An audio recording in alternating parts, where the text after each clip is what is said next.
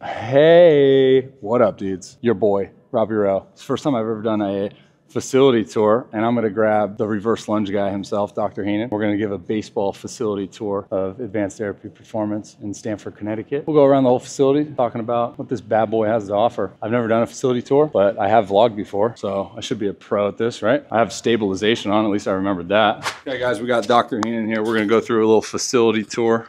I'll be your host this evening. Where are we at? Stamford? We're in Stamford, Connecticut at our home of Advanced Therapy and Performance. So everything we see. We have our front office. We have our staff office here where they all go hang out. You currently have Ryan and Taylor. What's up, staff? How we doing? We have our we're out jerseys of some of our athletes. So my jersey. Yes. And we got all of any of our pro guys that have been here with us a significant amount of time. We have Matt's mental skills office here. One of my favorite things, actually, I think you will appreciate this. I appreciate most things you said. Have you ever seen the feelings wheel? Oh, no. This is going to be good. This is going to be, all right. So there's many different variations of this. Let me ask you right now. I know this is not the intent, but let me ask you. What are you feeling right now? What am I feeling? Yeah. Come here. I just drank pre-workout, so I'm pretty jumpy. Jumpy? All right, well then maybe this isn't good for you. But I love how Matt utilizes this because it helps us kind of build some more perspective for our athletes when we're figuring out where we are on the emotional spectrum of whether it's within sports, whether it's school, whether, you know, any of our training modalities, and figuring out like, oh, am I having like a tough day? I'm just not having it. I'm a little sad. Okay. And he'll jump in and he'll kind of help define what is causing the issue based on your actual feelings. So you might, like, being sad is a real broad feeling. Yeah. And then, you know, being guilty is a whole nother one versus like remorseful and shame is really kind of nailing it down. Sure. So you can start to unpack that. Maybe when you were younger, you were ridiculed for something. Is that how you're feeling? Why does it make you feel like that? And then Matt kind of helps you unpack those things so you can understand it in a better way that you can say, wait, this is what I'm feeling. Right. How can I work with this? Or what has worked for me in the past? But I do love Matt's office. I like how he does that. Yeah. Matt's been with us for a long time now, and he is also one of our performance coaches. Then we have Brian, our director's office. You just look perfect, dude. That felt like right out of the office. Very studious. This is one of our big treatment office here. We do our integrated performance therapy. Myself, Taylor, Kevin. All right, side note. I'll insert a clip of the last time I sat on that freaking chair. I was getting plantar fasciitis treatment, and it was the worst thing ever. We'll insert that now. 3, 2. Oh, frick. What was that? Ow. Ooh, dude. What happened to the deep breath? Come in. Bathrooms, shower, athletes lounge. Kind of a little clubhouse area. What's your goal? What's your goal as the facility owner for the athletes hall, or this kind of clubhouse feel, this vibe? I want them to have a place where they can come and hang out and interact with each other. So my favorite thing is seeing our pro and college guys interact with our high school guys, because I think one of the biggest things that we get to offer here that's not necessarily a service, it's just kind of a part of our community, is that our highest level pros are so different than, you know, our youngest athletes in many aspects. Some of their skill level, some of their strengths, some of their like mentality, things like that, their habits. And so sometimes they see those athletes and they're like, oh my God, that's like, I'm never gonna be able to get there. But then when they see them working out and they're, you know, play table tennis with them, they have lunch with them, it's they're literally right there. And they also see that, like, we have high schoolers that lunge more than some of our pros. Sure. And so it's like they're like, wow, I can really like connect with those people. So it's a nice little area that we have. A lot of guys, you'll see them playing chess. A lot of them will play other games. This is our training floor. We have our turf. We have our floor matting, rubber matting. We really have 3 distinct areas. We have our warm up and like movement area. We have our training floor area, and then, you know, weight area, and then our baseball style area. What's the main point of emphasis for you on why you put like leaderboards up here? So we want to have some kind of metrics where we know we're moving the needle on the performance on the field.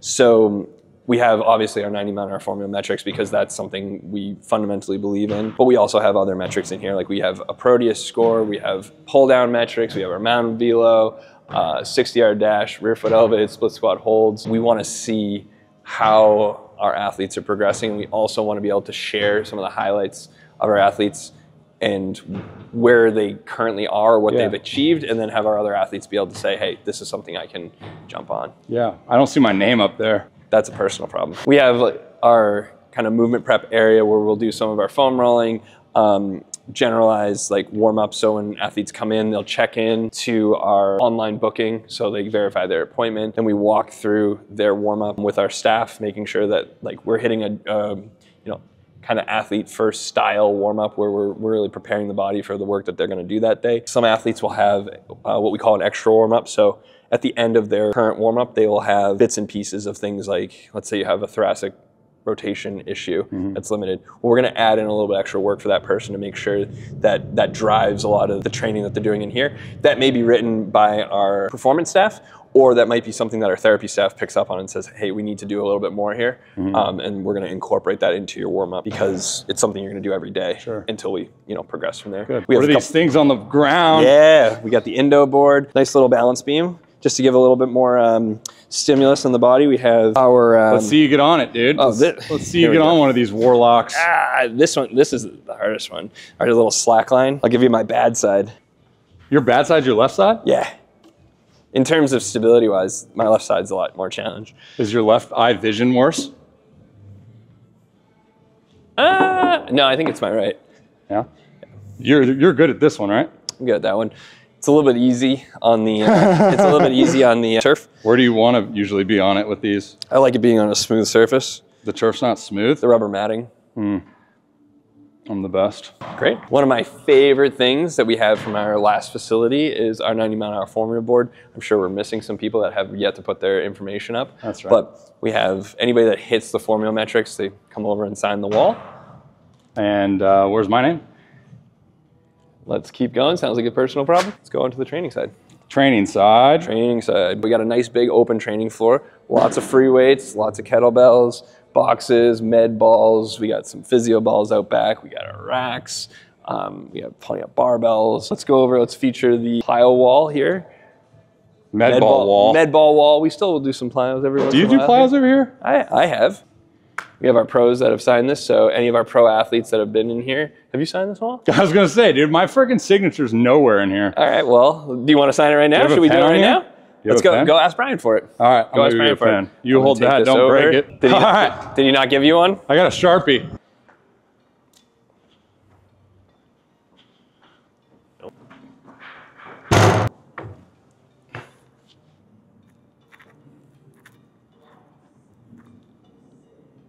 What's my number? 1, 2?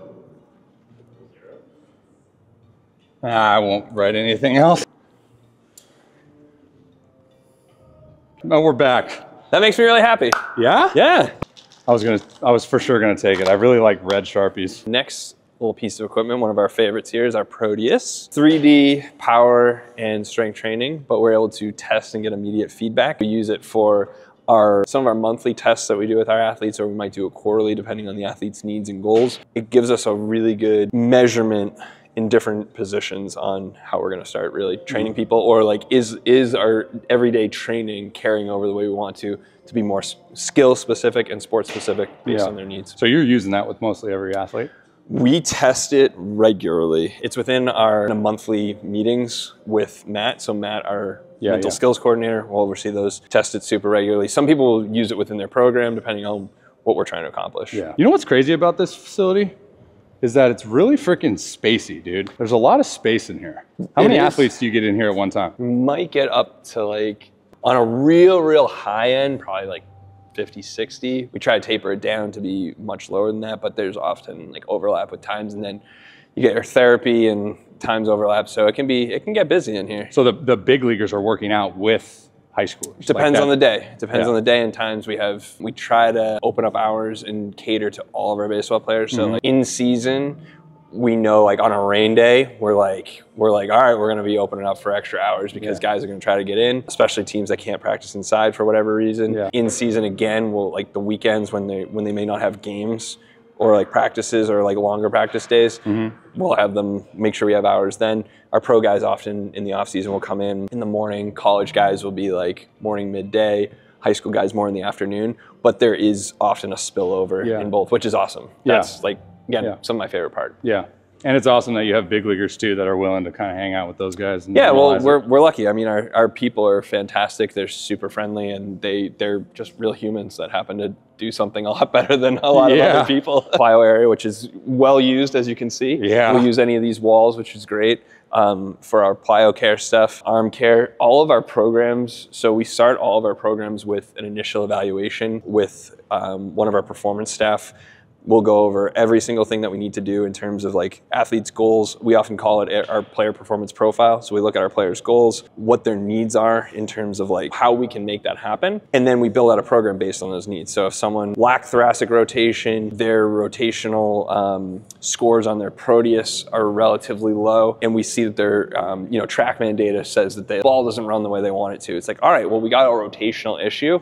We need to start catering to that. That evaluation goes into all of our training, all of our therapy, and something a little bit different than other places is like into our throwing performance stuff. Anybody that ends up working with our throwers, like Luke Dawson, throw_Ched, we don't call him a throwing coach, we call him our integrated throwing coordinator. So he oversees all of the throwing programs for those athletes, and he understands what we're doing in therapy. He brings all of what we do in therapy and training with the same vision of what he wants to get for throwing. If an athlete comes and has a cervical rotation issue, and I tell him that the cervical rotation issue, I think, is having him fly open a little bit. Luke's like, all right, well, he checks his cervical rotation too, and he's like, all right, well, I think this is a part of the issue. Either this guy might need a little bit more therapy, maybe we need to change the stuff in his training, or what I love about Luke's programs is that like the warm-up that they're gonna do for the throwing program is gonna be catered to that individual's needs, so we can kind of bridge all those things. We have a generalized warm-up we use. There are certain things that our athletes will do commonly across many programs, but it comes down to the individual athlete. Some people need the same strength and performance needs, but then some things need to be catered to them. Yeah, for sure. Let me ask you a quick question. Shoot. The scheduling for like someone's day, right? So we have a couple athletes in here right now, right?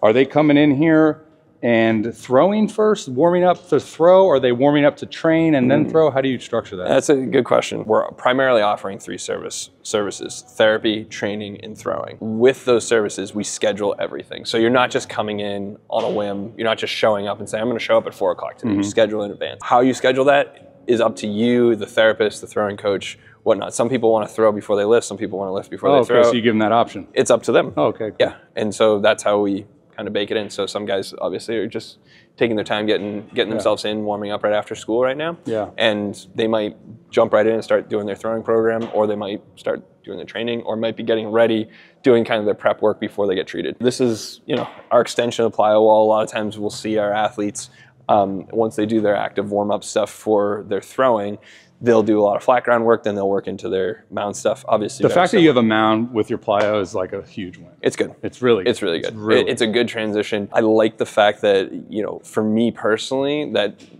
give a lot of flexibility to the athlete on what they feel like they need, but also with the structure of like, hey, we're trying to work on these components. Facts. So you can kind of mix and match, and it comes down to how you're feeling. We got some of our faves right here. We have some driveline balls in the corner. We have some weighted leather balls. We have some, great testament. I love the marble balls. Do you? I do. I really like the feel of them. Yep. I like these ones happen to be broken. Yeah, I was just say they do break a lot. They do break a lot. We use them quite a bit, but that's okay. Yeah. Hey, if you don't like it, don't throw as hard. Exactly. We do love our Fuegos. They're a good tool. Shout out Clean Fuego, discount code Robby. Yep. Do some water bags, things like that. We have not shout out Oats Specialties for the freaking connection ball. We have our stalker. We have our TrackMan.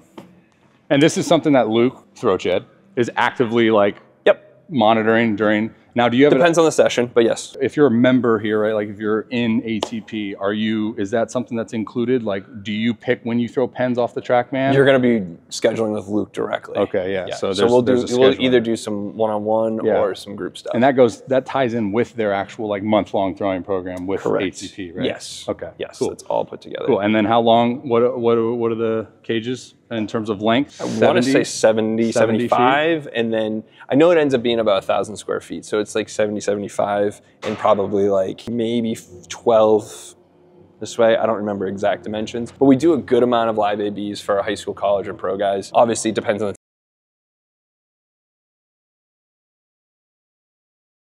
the let our guys come in and utilize them as much as they want. Definitely, you know, this is where we want everything to kind of come together. So for individual throwing programs, so like he's getting after his throwing right now, it's probably just regular catch play. Is their throwing, is it like he goes, he has the cage for X time, or is it like people kind of throw whenever? Right now, he's just coming in and getting work. Okay. Yeah. Okay. So yeah, I was going to say, like, how do we kind of organize like every athlete during the wintertime throwing? We try to coordinate the, you know, in the peak off season when it's like it's busiest. Yeah.